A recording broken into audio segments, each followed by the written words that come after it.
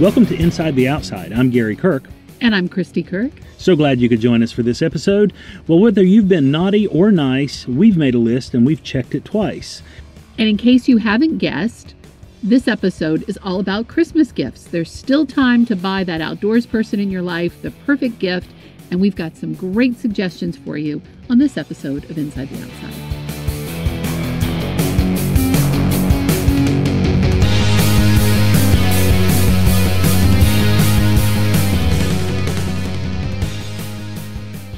So if you're like me and you haven't filled out all of those Christmas wish lists yet and haven't done all of your shopping, we've got a few ideas for you. And to help us out, we invited a good friend of ours, Chris Gerken from GearReport.com, and wanted to see what he had on his top 10 list. Chris, what are you looking at when it comes to shopping for that outdoors person in your life?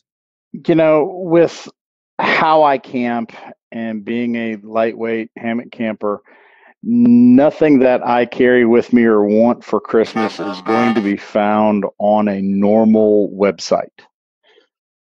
It's all specialized. My wife gets a very specific itemized list, and it's gotten to the point where I just buy the gift and say, honey, you're getting me this. I like that approach. You know, when you asked me this, I was thinking to myself, well, what is out there that I could pick up fairly quick, fairly easy, that if somebody got me something, I wasn't going to hate it. And they're pretty generic. They're pretty much, I would use this on a trip. Yeah. So what are some of those like common items that people probably wouldn't even think that someone like you or myself or Christy would actually want or need that we could use, just like you said, right off the shelf? It doesn't have to mean a trip to some specialty store.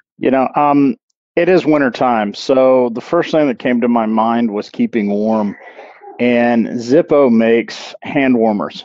Everybody's heard of their legendary Zippo lighters, but Zippo also makes hand warmers, both electronic as well as lighter fluid fueled, that work really well, and they're good for anywhere 8 to 12 hours. I threw on the list a tactical shamag, which is a large quote-unquote tactical scarf. I've used one for keeping my neck warm, keeping my head warm, my face warm. I've wrapped on the trail, in the backcountry, gathering firewood, used it to wrap a bundle of firewood, had a buddy sprain his shoulder, used it as a makeshift sling. Yeah, I've seen these on several different websites and have considered getting one because I don't like to wear a hat. And, you can flip those up over top of your head in warm weather to protect you from the sun, or, they can keep your ears warm, your neck warm. I've really considered throwing one of those in my pack. I think it's a great idea because it's something that you might not think about and you might not already have, but it's a great addition. And hand warmers, I'm always cold. I mean, I could probably use those in the summer, but I think those are a great stocking stuffer. I don't know anyone who wouldn't want hand warmers if they're going to be out in the cold. And most of my list, I was looking $25 or less. An insulated GSI coffee mug. REI's got them for $10. They're almost a no-brainer when it comes to just a simple coffee mug in the woods. It works. It's packable. It's light. You can never go wrong giving somebody a knife for a gift. I don't think that anybody would argue with me that a Mora knife is a awesome choice for a cheap knife. Yeah, I agree. I hadn't had an actual Mora knife until just recently, but I'd always thought about them. And I thought, well, I've got a bunch of knives. What's so special about this one? But when I got it, I realized, one, it's really comfortable. It's very durable, very user-friendly, but also, two, maybe $15 and you can pick one up. Worst case, you're out on the trail and you accidentally lose it. You're only out $15. You can go buy another one. Lucy Lights, the inflatable LED lanterns. Right, the Lucy Lights. Yeah, you may not know them by name, but once you search the LUCI, they're going to pop up and you're going to know exactly what they are. Wool socks. It's wintertime. You can't ever go wrong with wool socks. Whether, there's a couple different brands out there, whether you're Darn Tough or I'm a Farm to Feet guy, because they are here in the Carolinas, you can't go wrong with wool socks. And you can't have enough of them. No. And the Darn Tough, you mentioned those. I've not used the Farm to Feet. I'll have to check them out. I didn't realize that we had somebody here in our backyard doing that kind of thing. But the Darn Tough socks, they live up to their name. I've got a couple pair, and my God, the miles that I've put on them. I wear them to work. I wear them on the trail. You name it. They're awesome. Let's see, what else did I throw in there? Titanium stakes. That's just one of those. Most backpackers hear the word titanium and their ears perk up. Oh yeah, it's more valuable than gold if you ask me when it comes to the trail.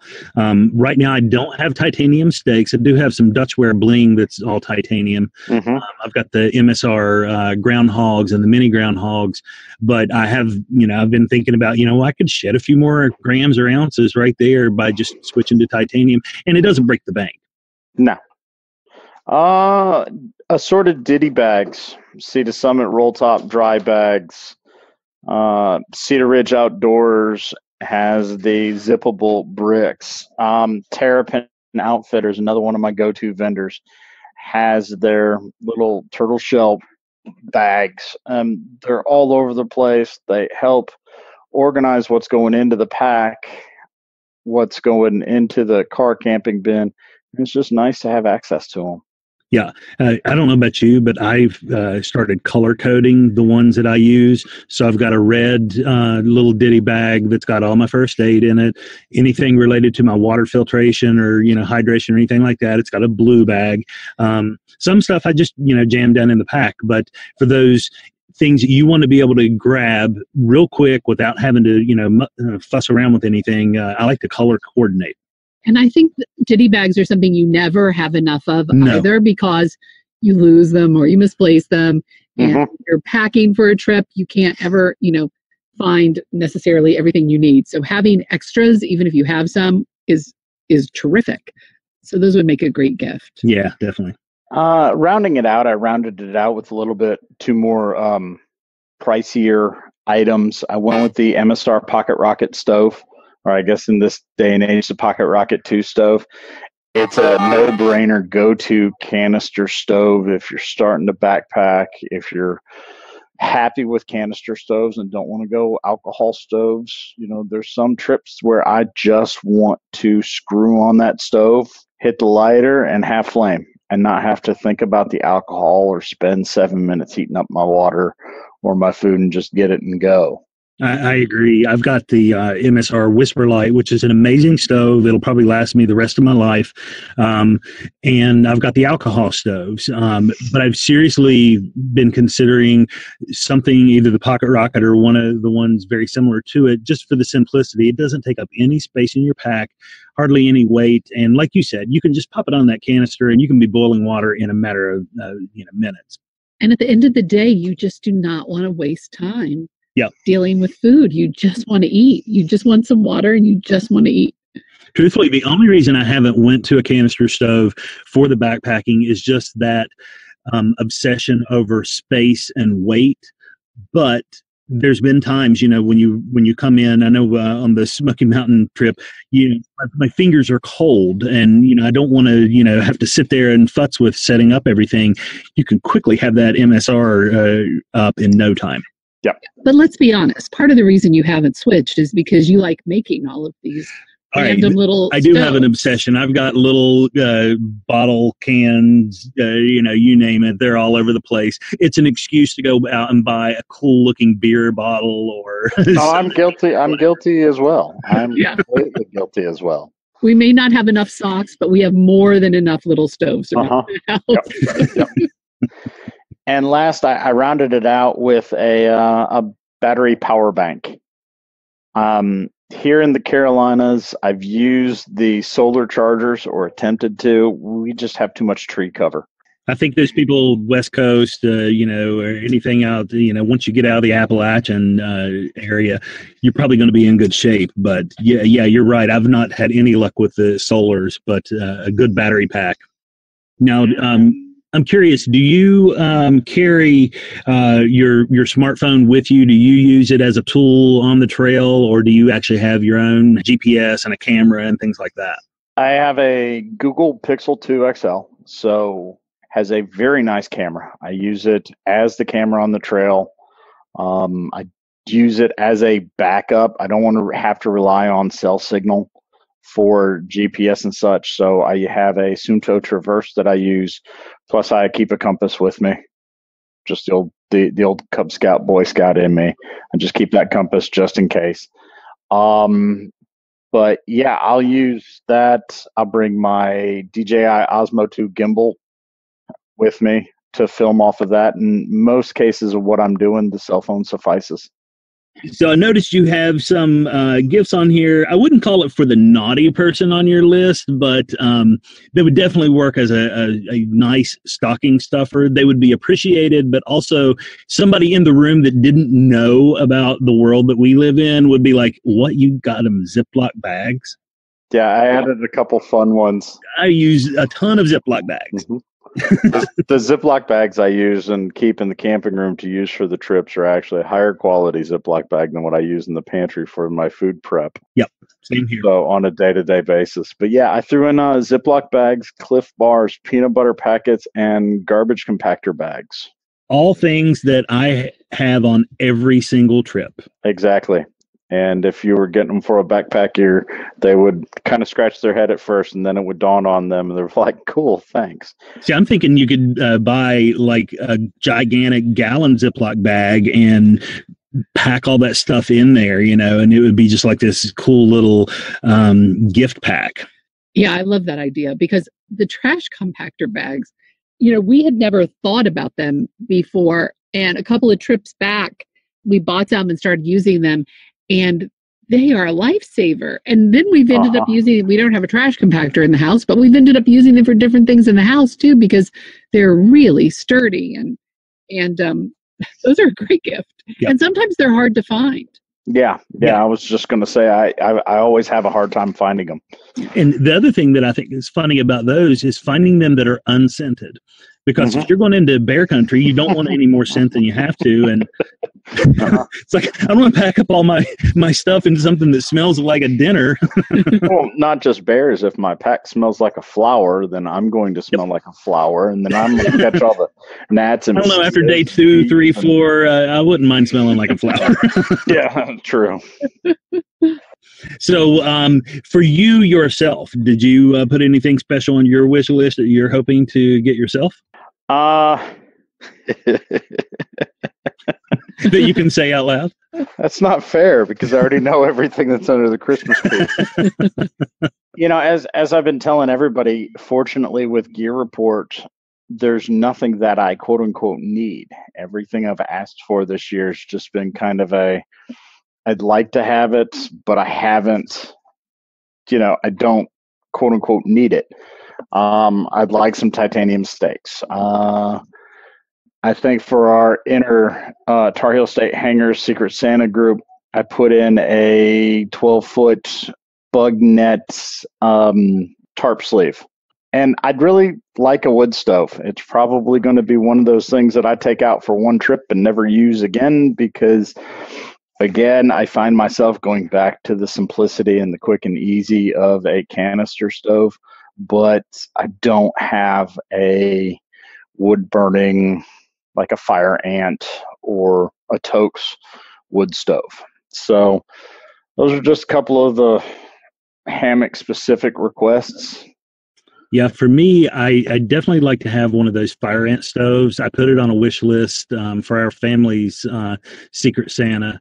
And, I'm like you, I might not use it that much, but I have this stove obsession apparently, and I'd like to add one to my list so that I could try it out. I like it, because it's simple, it's lightweight. There's always going to be fuel around, as long as you're not in an area that forbids that kind of thing. You're going to be able to make a fire and be able to cook stuff. Super sturdy too. I saw a picture on Instagram today where a guy had a huge cast iron stove on there, and he's frying up a bunch of trout fillets, and it's on this tiny little fire ant. How about you, Christy? I would like Ufa, I hope I'm saying that right, sandals, because they're really lightweight. And after a day of hiking, your feet are sore. No matter how good your shoes are, your feet are beaten up. And at the campsite, I never have another pair of shoes. I always just wear the same ones. And I'd love to have some of those UFA sandals because they cradle your feet and make them feel nice, but they're not your hiking boots. Yeah, definitely. So that's what I want, which is probably not a normal hiking request, but it's also a runner request because I run and want those for post-run also. Yeah, I've done Crocs, flip-flops, I haven't settled on what is my favorite yet. I always have something to be able to change into. A lot of times my favorite thing is just to run around in my wool socks and just kick everything off. You want something comfy that makes them feel supported and massaged and happy again. So yeah, maybe that's what I want. I want a Sherpa masseuse that can just follow us around. Well, there you go. That's not happening this year. That's not on your list. Shameless, while we're on footwear, shameless little gear plug. Zero Shoes just sent me a pair of their ultralight hikers as well as a pair of their flip-flop sandals. So I'll be entering into the Zero Drop ultralight trekking shoe land. I think the shoes are 4 to 6 ounces lighter than my boots. Oh, wow. per shoe. That's nice. People don't really take into consideration how much the weight just on your feet, they're like, oh, it's just shoes, Mm-hmm. I don't even think about it. Nobody, if you haven't ever done this kind of thing, you don't think about the weight of your shoes. But my gosh, at the end of the day, man, sometimes my feet are dragging. But I'll be looking forward to your report on those shoes because I want new hiking shoes. And I like really a trail running shoe. That's my preference. And I've already said I want some sandals. So I'll be looking for your review on gearreport.com about those. Awesome. Well, Chris, I thank you so much for joining us on the show today. I hope the viewers get a little something out of this last-minute shopping list that we've provided them. And, if anybody out there takes advantage of these, we'd love to see you using them. Send us some pictures or shoot us a note on the website. Love to hear from you. Until next time, hope we'll see you outside.